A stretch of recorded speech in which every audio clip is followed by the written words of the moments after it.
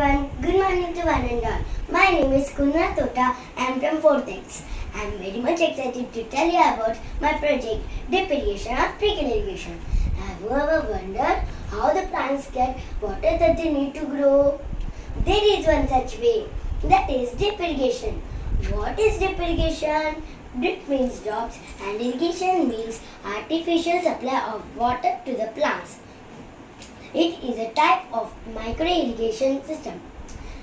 It supplies water directly to the roots of the plants, drop by drop, through tubes or pipes with drippers or holes.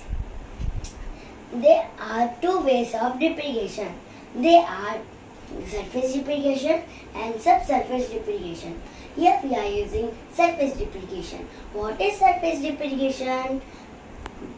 Surface drip irrigation means water supplied directly to the soil surface.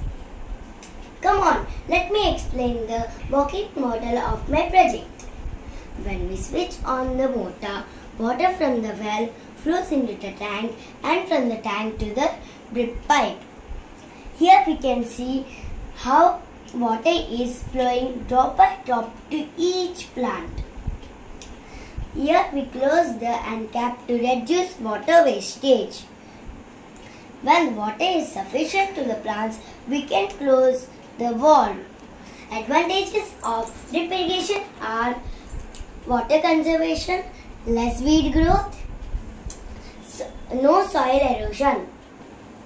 Finally, drip irrigation is the most valuable innovation in agriculture. Smart irrigation saves water. Go green. Thank you.